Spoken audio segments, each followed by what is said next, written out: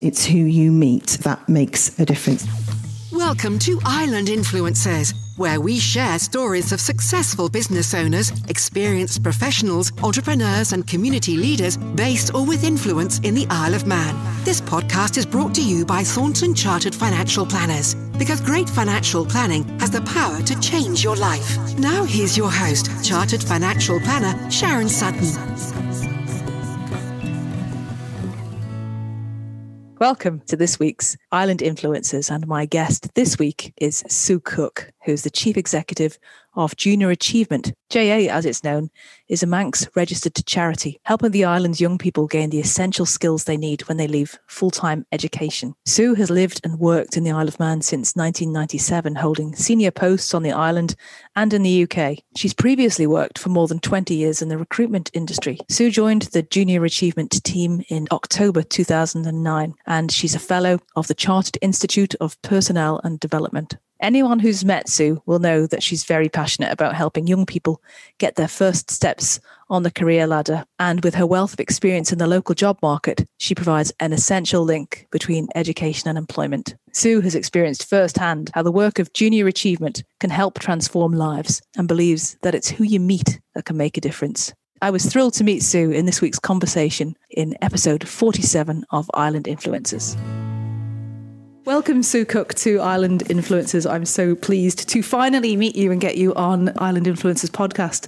Thanks so much for coming along. Thank you for inviting me. Oh, gosh, no, it's my pleasure. The Junior Achievement, I've been a big fan of it for many years, and it's great to finally meet you. I wonder if you'd mind telling us, Sue, your story and how you came to be where you are now. So where did you grow up? I was born in Southport.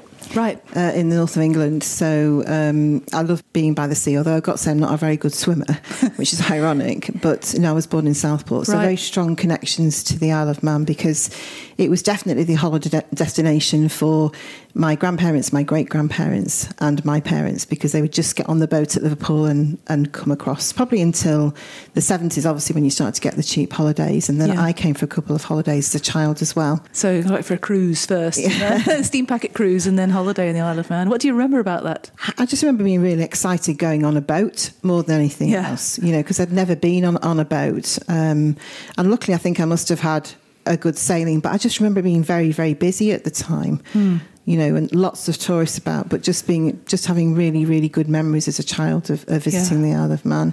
And then I left Southport at the age of 8. My stepfather was in service. He was a chauffeur. Right. He actually was the chauffeur for the gentleman who owned Red Rum before he sold it. So that was a big thing in my family. But we moved to Sale in Cheshire, where I was educated and grew up and left school with basic qualifications. And then my family moved to Warrington, which is where we ended up. And then I moved from Warrington to the Isle of Man in the late 90s. So you left school at 16? Yes, yeah. And then you went to work for... Well, I went to work actually initially... when I was at school, there was definitely a two-tier system. So there was grammar school and there was secondary school. And if you were in secondary school, you were really expected to be the fodder for shops and for manufacturing, really. That was what you were supposed to do. Okay. Did you realise that at the time? I probably did. I'd been influenced by the police who'd come into the school to give a talk, and I desperately wanted to be a policewoman, but I'm just under 5'4", and at the time there was a height, I think it was 5'6", whereas the height difference has been taken away now in the police, so I couldn't join the police. I actually got into college, 2 different colleges. Yeah. But didn't have the money to be able to further my education. So got a job in retail, and I worked for this incredible man who was a German confectioner. He was literally a master at his craft. Some of the cakes he made were quite incredible. Wow. Loved it, but I was never going to get anywhere. And then got a job with Greg's Bakery. And that was 18, and by 19 I was assistant manager in Warrington in their biggest store, managing 30-odd people older than myself. A real baptism of fire. Yeah, how did you find that?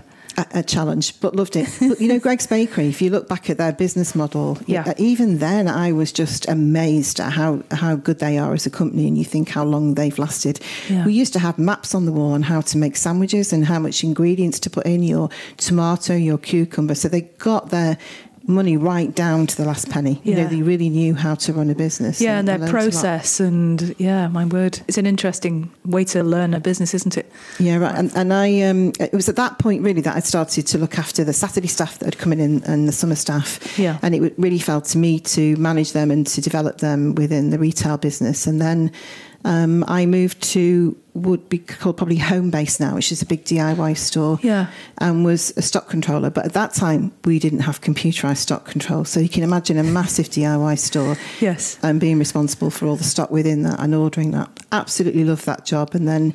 Well, how did you do it? Well, it was with pen and paper. I would actually have to go and physically count the stock. Yeah. So I really understand how to put a kitchen together and a bathroom together. I understand about wallpaper and all of those things. So I'd go down. Sometimes you'd have representatives that would come in that would count the stock, from, say, Crown or Dulux. But most of the time I'd be on the shop floor trying to work out what we'd sold and then what I'd need to order for the coming weeks. But it's again, a really interesting exercise. And of course, computers come in now. You've got point of sale on your tills. You can do it really easy. Yeah. There was none of that when I was working at the DIY amazing. store. Real baptism of fire, as you said. And then finally on to mother care. Worked there until I had my son in 1989. At the time, my husband had been made redundant as I just had a new baby. So 8 weeks old, I'm out trying to find a job. Right. A real challenge then, because I'd go for a job and they would say to me, well, you've too much experience, so you can't just have an ordinary job, and you've got an 8-week-old baby, so you can't be a manager because you'll never cope with it. And so we opened up our own small business, a small cafe, for 2 years and sold that as a going concern after a couple of years. And that was when a wonderful opportunity arose to go into youth training, which is where young people who'd left school without any qualifications. The idea was to try and find the work placement and to get them a national vocational qualification. Right. And I was working with 16 to 18-year-old young men who'd left school with really no hope. And I would go and find them placements where the government would subsidise that placement. And then they would come one day a week into the training centre with me, and I would help them get a national vocational qualification. And I absolutely loved it. I did that for 2 years. So when I finished youth training, I went into the recruitment industry, which was a natural progression, because helping people that were skilled as opposed to unskilled. And during that time, I come on holiday to the Isle of Man with my family and completely fell in love with it. But I also used to attend the World Morris Dancing Championships in the Isle of Man. And for those people who don't know, it's not the Morris dancing with the hanky and bells. It's very much formation teams, very much like cheerleading. It was very, very big in the Isle of Man in the 80s. And a lot of people I've spoken to still remember all the teams going up and down the prom and Morris dancing. And I just fell in love with the island. And so when I had my own son, I used to bring him here for holidays, and I just wanted to come and live here. It was just a big passion of mine. And I went to meet with Frank Newton at Hamlin Recruitment, because that was the industry that I was working in at the time. Yeah. And he explained to me it was quite hard to get a work permit in the Isle of Man. And I'd started on a 3-year qualification at college, which I'd funded myself to get the Chartered Institute of Personnel and Development qualification. And he said if I could finish that, the chances of me getting a job were far higher than if I didn't complete it. So, right, okay. So a further 2 years I studied. Right. Where did you go to do that? At St Helens College. Yeah. But it was self-funded. It was really hard because I was holding a full-time job down with a young child and so doing night school, basically. Yeah. And I completed that qualification in 97, sold my house, moved to the Isle of Man. And at the time, there wasn't a job in the recruitment industry or a recruitment agency that I wanted to work for. And I took a role as a sales administration manager for an optics company for 12 months. And then suddenly got a call out of the blue from a lady called Julia Callow, who was working for Frank Newton, to say, we've got a possible vacancy, come and have a chat to us. Yes. So initially I went on a temporary basis, and then it just carried on from there, and eventually was operations manager. But at the time, Frank was very much involved with the business, and I felt I was growing and probably outgrowing Hamlin. Yeah. And he felt there wasn't room for me to be promoted. And so I left Hamlin and opened up my own consultancy firm for a short period. Okay. What was that called? It was called Cook Consultancy, and I was doing training and development, work permits, recruitment, all things HR related, really. Yeah. And then suddenly, a year after leaving Hamlin, I got a call out of the blue from Frank to say, look, I'd like you to come back. I'm going to step aside from the business. I've got my boat. I want to go sailing.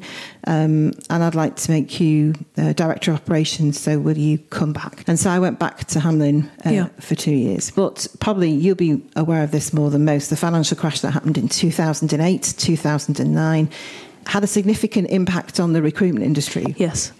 No longer were the permanent jobs that we were used to. We'd had exponential growth in the Isle of Man. We had too many jobs, not enough people, and sometimes put into roles they perhaps weren't suited to. But suddenly everything changed overnight, and that had a massive impact on the recruitment industry.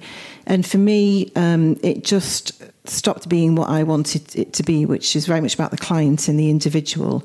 A lot of smaller agencies had opened up, and it was more about reducing the fee than actually offering a proper service. And for me, I'd lost the passion of working in the recruitment industry. Right, okay. And I've been doing some voluntary work, but then the opportunity arose at Junior Achievement. So they advertised the role for chief executive, and for me, it was everything that I'd done it's meant to previously. Be. Yeah. It took me a long time to find the right job, but that was 12 years ago, 2009. Now, that's excellent. It really is, and I mean, Junior Achievement hasn't been around for that long, and it was before that. You were saying before. It was Young Enterprise, which I remember being at school when I was there. So that's nearly 40 years ago. It's the same organisation. Yeah. Many people may not know that it's over 100 years old. The organisation itself, it started in the States with an industrialist who saw the benefit of taking the real world into the classroom. Now operating right across the world, probably working with about 10 million young people a year. Gosh. We were a branch of Young Enterprise in the UK, and my understanding is early 2000s, we decided to register as Junior Achievement, which is a brand that's known worldwide, and become independent of the UK branch so that we could retain all funds on the island for the benefit of the young people here. Because so important. Yeah, rather than sending the money to the UK and getting a proportion of that back. But that had all happened before I joined. But when I joined in 2009, we were in a real state of flux. We hadn't got enough volunteers. We hadn't got enough money. We weren't able to get into enough schools. It was a real challenge, and it wasn't anyone's fault in particular. It's just that it had grown, and the charity just wasn't equipped to deal with that. Yeah, it seems to be a common story amongst charities. They grow to a certain size, and if you don't get the support, then they're going to suffer for it. But it sounds like they've got the right person in you, because it's just gone from strength to strength. The first year was about putting foundations in. That was the challenge, really, and getting the name Junior Achievement known, because everybody I met knew it as Young Enterprise. And really building the relationships back up with the school. But the single biggest challenge was getting the volunteers. Yeah. So how did you go about that? Well, I'm very fortunate that a lady called Joy Spence, who joined me from Hamlin 12 months into the role, we'd got a lot of connections because of the industry that we'd worked in. So we started to leverage those connections.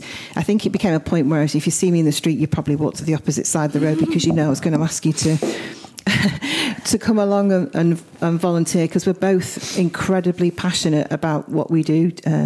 Joy's been a youth worker for more than 30 years, and so we were both completely on the same page. And we knew that if we could make the volunteering experience a positive experience, that you were more likely to come back and spread the word. Whereas if you went into a school and felt unsupported in a classroom with 30, 14-year-olds, it could be an extremely stressful experience. I'll say.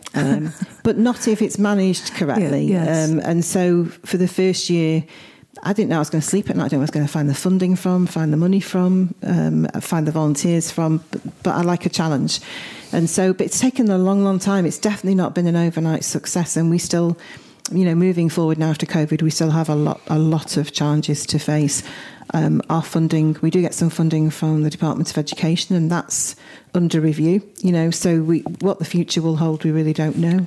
Gosh, yeah. I mean, you mentioned COVID before, and people being on the Isle of Man and staying here, like last summer and this summer, long summer holidays. What's been the sort of latest challenge that you've tried to meet there? Well, I think what we've tried to do is, even though we're not able to go in schools, is how do we continue with our work to support young people? So we've done a combination of things.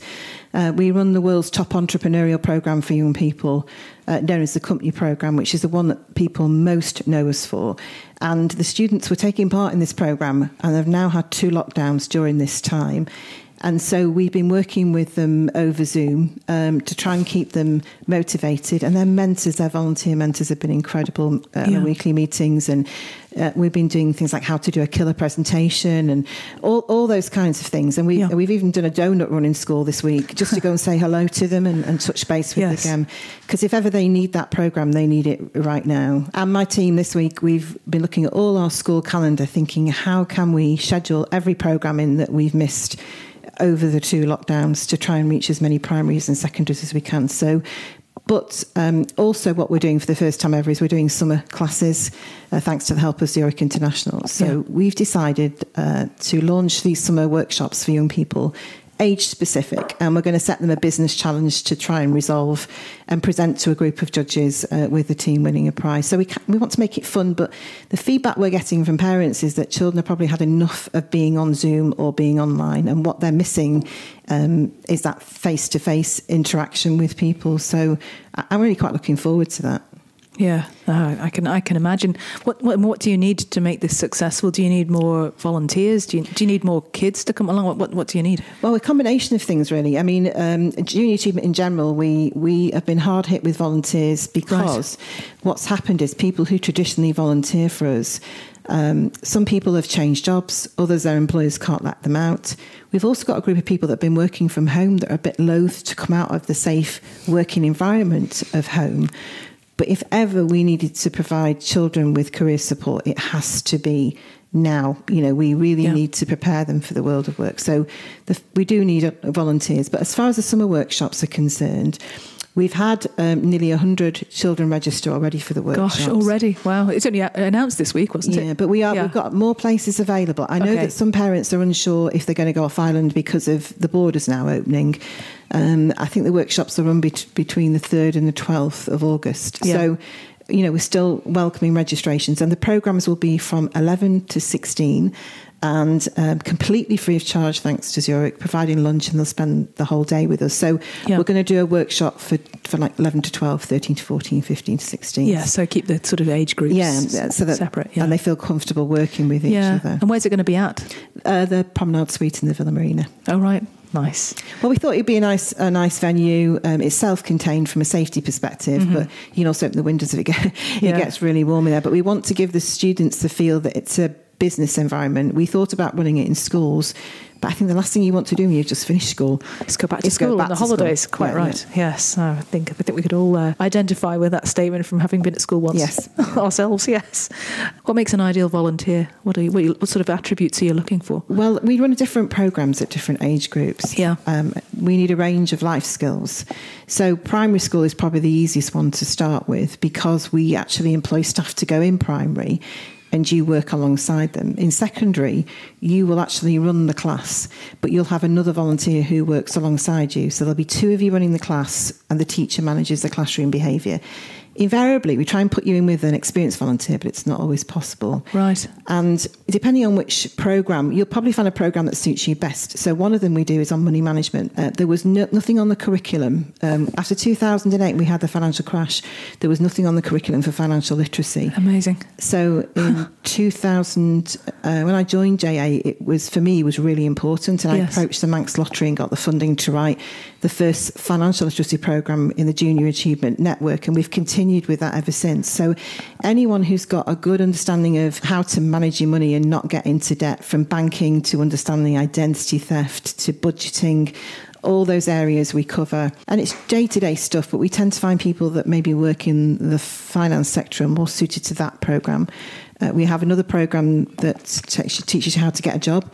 So we pick apart the recruitment and selection process used by employers. So anyone who's used to recruiting staff. We do a lot. We do an entrepreneurial programme. There's all different types of programmes. Usually you would find that your life skills would fit one of those programmes. Yeah. And what sort of time commitment do you need for something like that? Well, entirely up to you. So one programme is half a day. Some programmes are a day. You can do one programme a year. You can do 5 programmes a year.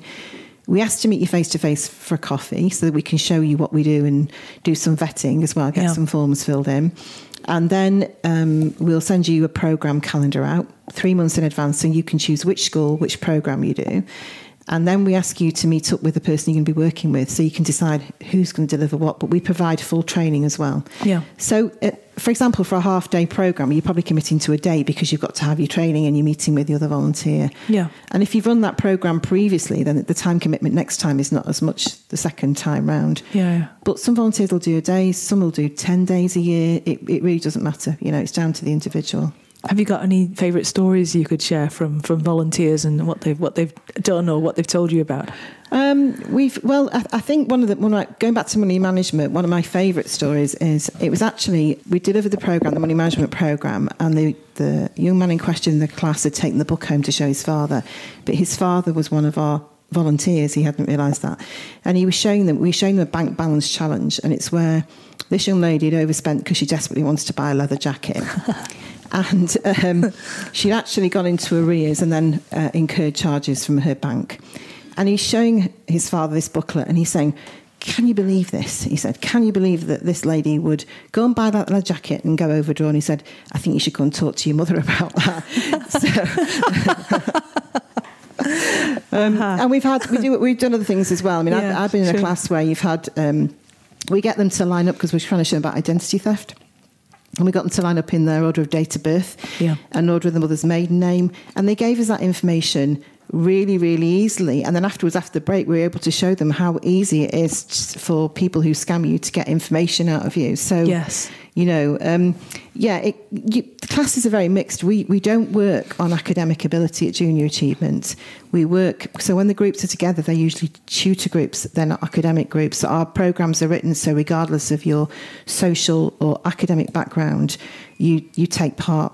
And it's very much learning by doing. So we don't stand in front of the class and start preaching to them. All the programmes have lots of really fun games. Yeah, I've seen some of the material, and that was a number of years ago, and it looked incredible back then. Do you work in conjunction with any other organisations? You have sponsors. Do you have any connections to like professional bodies, trade associations, stuff like that? Yeah, we have. We've got a network of connections who support us, and usually they'll help us with volunteers predominantly. But if we're looking at all our programmes, majority of our programmes have been written for the Manx community. So, we do take some programmes from Europe and from worldwide, but they're not always specific for what we're looking for. So if we're writing content for a programme, invariably we'll go out and do our research, or we'll reach out to organisations that can give us some of that additional information to go in those programmes. So we do that quite a lot, seek feedback. We've just got incredible support. We've got a database of 300 volunteers that are supporting junior achievement. It's wonderful. But it's never enough because you never know if they're going to be available. No, of course, and they all have busy lives. Yeah, and we're supporting on average about 5,000 young people a year in the community. So, would you like to support more? There's lots I'd like to do.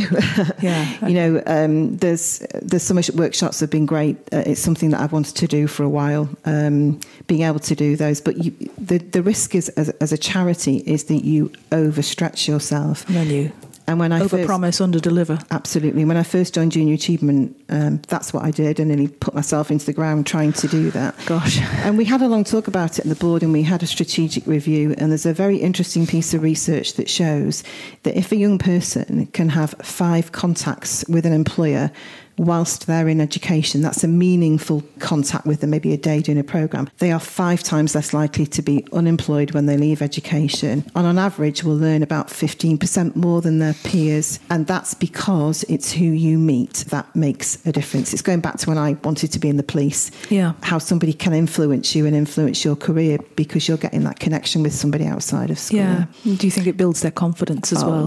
Without a doubt. We've committed as a charity to make sure every young person in the Isle of Man gets those 5 or more contacts throughout their education. And what's lovely for me now is we've started to get case studies of young people now who've gone through our programmes, and we can show how that's impacted their career. What's your favourite one? Well, there's a combination of them, really. There's a young lady who did the entrepreneurial programme, and she led her team to victory. So they won Student Company of the Year. So the benefit of our listeners who haven't got a clue what junior achievement is, what that is, do you want to just quickly explain it? So we are the island's largest educational charity that goes into schools that helps young people to make the connection between education and the world of work. But they put together a project, don't they? They do. Well, this particular programme we do is the last one, which is at year 12, which is at 16 to 17-year-olds. They get the opportunity to run their own business over the course of an academic year with the support of a volunteer business mentor. We give them no money, no idea, and ask them just to get on with it. But do you know what? It's incredible because as we get older, we're very cynical and we always say, you can't do this, you can't do that. Some of the ideas they come up with are truly phenomenal. I just wish I thought of them. Yeah. But this young lady in particular, her team, what they'd done is they developed a wristband that they used as an alarm band. Most of us would use them for pedometers or for walking. But one of the problems that we have when alarm clocks go off is the internal reaction in our bodies that it causes you to jump up, your heart rate to go faster, wakes up the rest of the house, the dogs, the cats, everything.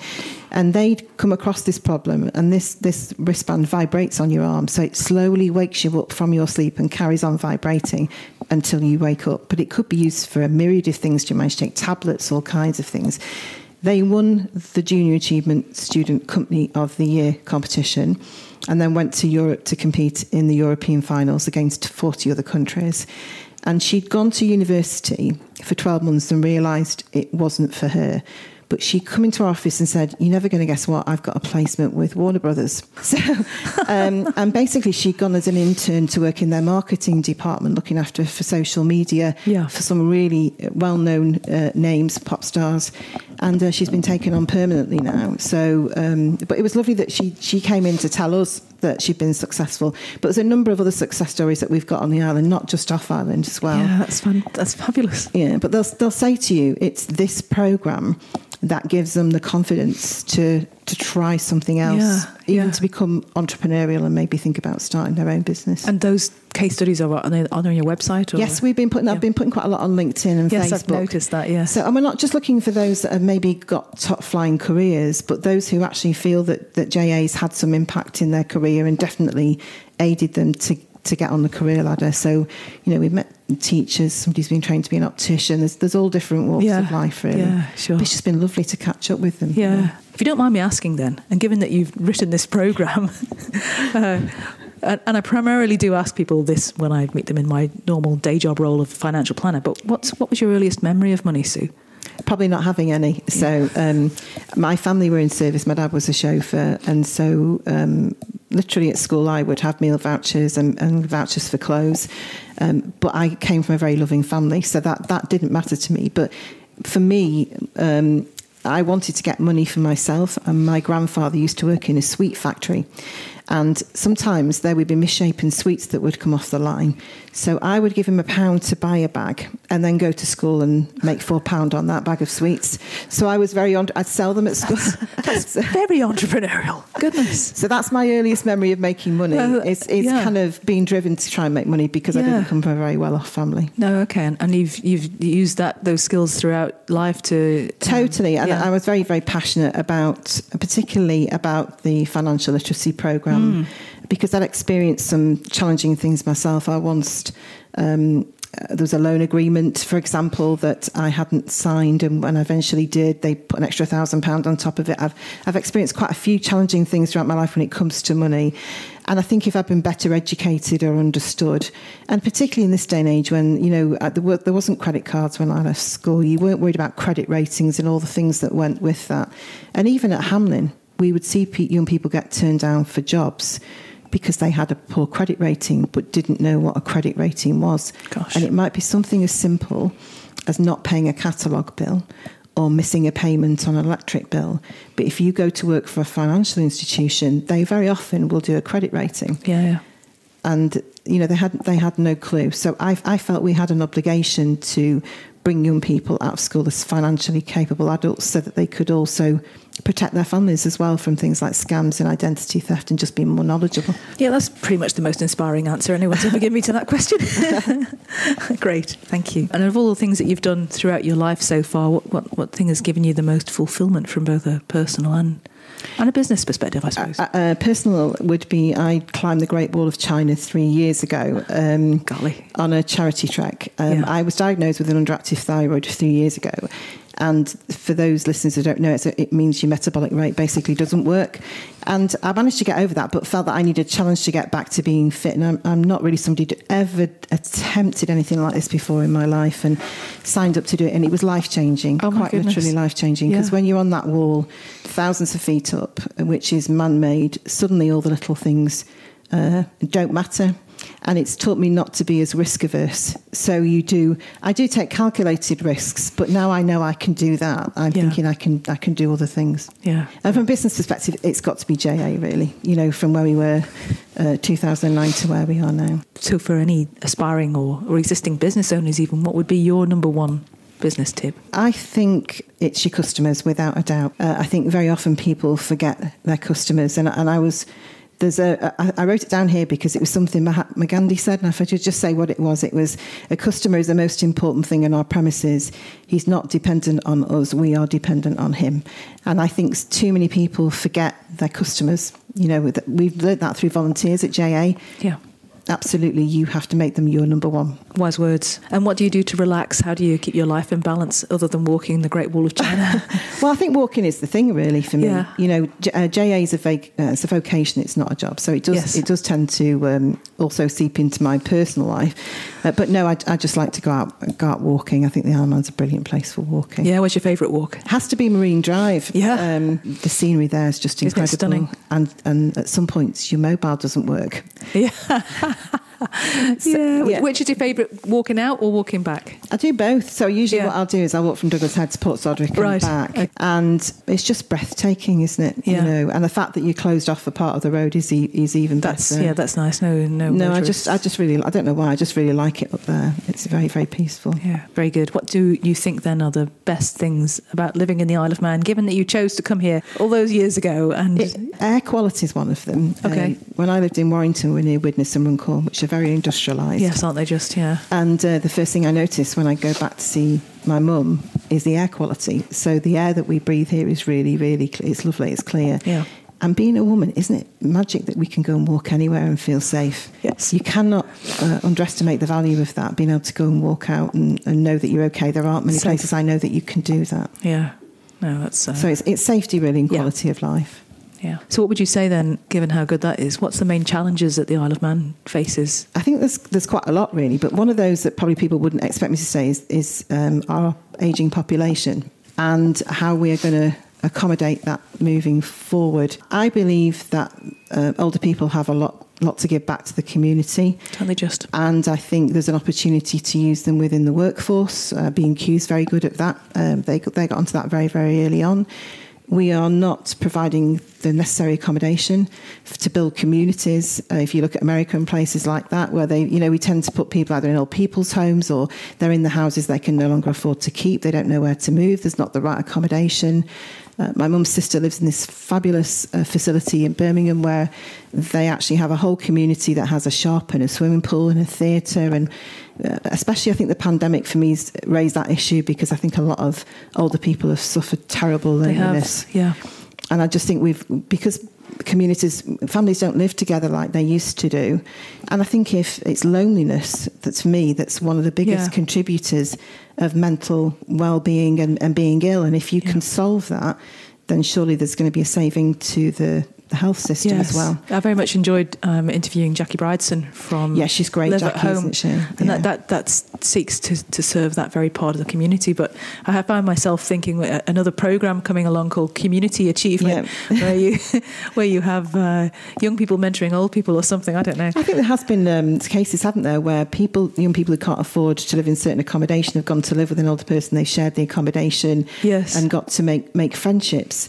We're too quick to put people in old people's homes. People don't necessarily want to do that. My generation's going to want Wi-Fi if we go in a home, I just think there's a missed out opportunity here. And not forgetting that these people might have cash to spend as well. Yeah, community gardens, those projects. When you go into a sheltered housing facility, you give up your garden, don't you? And that would be... I don't think that's the answer. I think there's got to be a greater discussion around that. And I don't think you can get away from it because we're going to live longer. Yeah, we are. So. No, absolutely. Okay, so what would you do then? What solutions would you have? I think housing's the main one. I think we're building lots of houses and for families, but I don't think we're thinking about the older community. I couldn't agree more. Have you read The Thursday Murder Club? No, I've not. No, it's all about a retirement village, right. And it sounds amazing. But they've got it in America. You know, they've thought about this, and I just think we are not providing housing.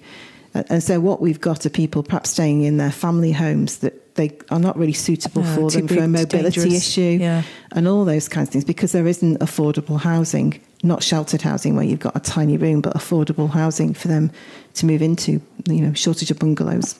But you see, it's not really, when you can build a house and charge so much more money for it, then you're not going to build bungalows as developers, are you? No, it is a central government policy decision that needs grasping and something doing with urgently. So we know about the Junior Achievement Programme for the summer holidays, but knowing you, I guess you've got something planned beyond that.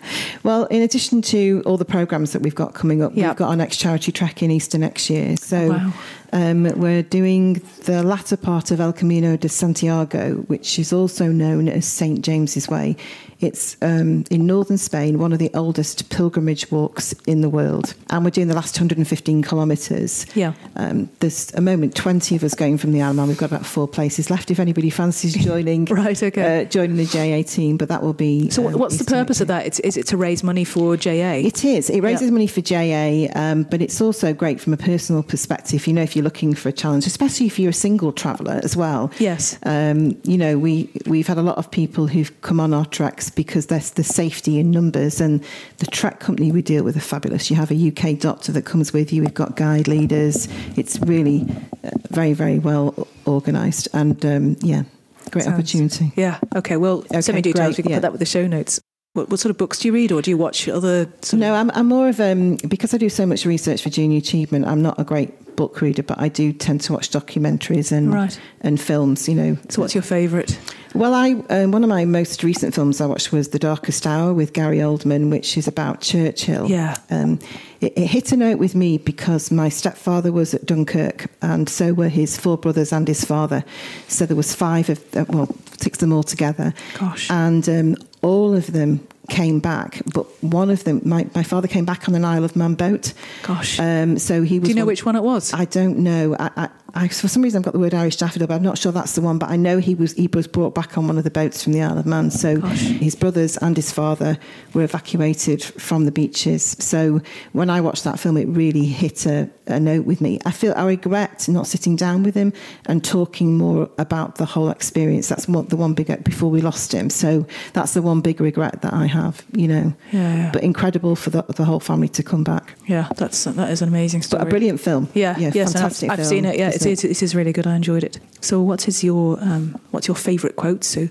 It's kind of a Henry Ford, or it's a take on a Henry Ford quote. If you think you can, you can. If you think you can't, you can't. Yeah. So that's how I have to run my life, really. You know, especially with JA, I have to think that I can, because if I start to doubt myself, I just wouldn't do it, you know. You definitely can. So where can people go to learn more about you, Sue? The JA's got quite a number of resources, hasn't it? We do. We've got our website, but if you were to put Junior Achievement Isle of Man into Facebook, we've got a very busy Facebook page. Fantastic. And we're on Instagram. Yeah, for the youth. And I'm on LinkedIn, and so is Junior Achievement. Yes. So I think if you put the word Junior Achievement Isle of Man to Google, you'd come up probably with one of those profiles. Okay, well, what we'll do is we will put those links into our show notes so people can also look them up there. The key thing for us for Call Out Now is mainly for volunteers and just raising awareness of our work, really, because I think a lot of parents don't realise that when the children bring the books home, it's Junior Achievement that's raised the money to run those programmes. I think often they think the school are delivering them, but it's actually our charity. Yeah, thank you very much for sharing. And thank you so much for being a wonderful guest today. It's been a real privilege. Thank you. Thank you. Thank you for listening to this episode of Island Influencers from Thornton Chartered Financial Planners. To find out more and for useful links, visit thorntonfs.com/podcasts.